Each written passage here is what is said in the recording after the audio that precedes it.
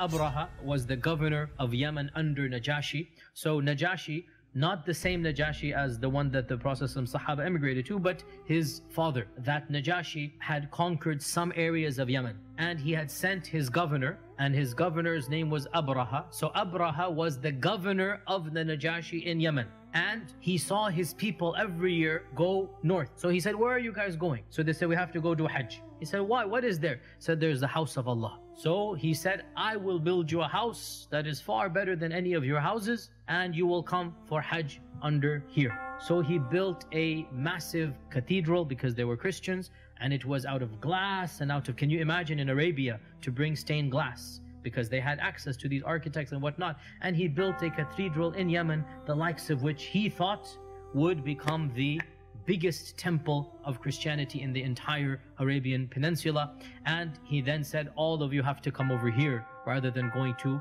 up north to the Kaaba. And when one of the Bedouins heard this, he went there, but he went there to relieve himself, number one and number two. And he went there and he did that. And he became so angry, Abraha, that he said, as revenge, I will destroy this house, so people must come to my house. And that is why he gathered together his army. And of course, because they were from Abyssinia, so they had elephants. Otherwise, elephants did not live in the Arabian Peninsula as natural beasts over there. But because he was from Africa, so he had a group of African elephants. And of course, the people of Africa had trained the elephants to be instruments of war.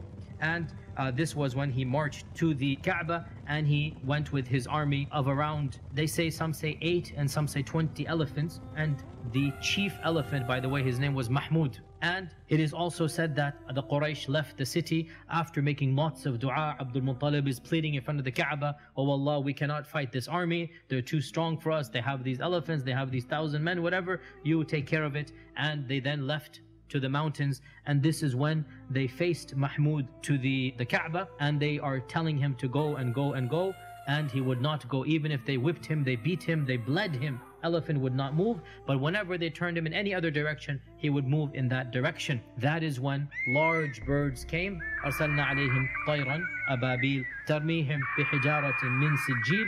So stones from Jahannam, imagine stones from Jahannam in this world, they're coming. And in front of their eyes, every stone hits an animal and a person, and he literally dissolves. His skin dissolves, and he becomes a pile of broken and molten flesh in front of the eyes of the people of Quraysh. And it is said that Abraha himself suffered the worst fate, and they carried him back, and his skin is dissolving the entire way, and he dies right before reaching his home in Yemen, so that he suffers the worst punishment, that he's just about there, and then he dies, and he is buried over there. There's also some hidden wisdom here, some semi-mystical wisdom here, that we have a Christian attacking a pagan, Abraha attacking Abdul Muttalib, and the Kaaba is the subject of attack, and neither of them is able to defend. In fact, the one is attacking and the other cannot defend. And Allah defends the Haram. And who was living in the Haram at the time? Amina, and she must have been pregnant with our Prophet ﷺ. So quite literally, because he's born in the same year, a few months later, so this means Amina, when the incident of Fil takes place, our Prophet ﷺ is literally in the womb of Amina. So there's a huge symbolism here, that Allah Himself protects not just the Kaaba, but what else? Our Prophet ﷺ. And it is as if to indicate that the mushrikun could not protect the Kaaba, they're not worthy of the Kaaba. So Allah subhanahu wa ta'ala destroyed those who attempted to harm it, because there will come now somebody who will be worthy of the Kaaba. The Quraysh have not been worthy to the level they deserve.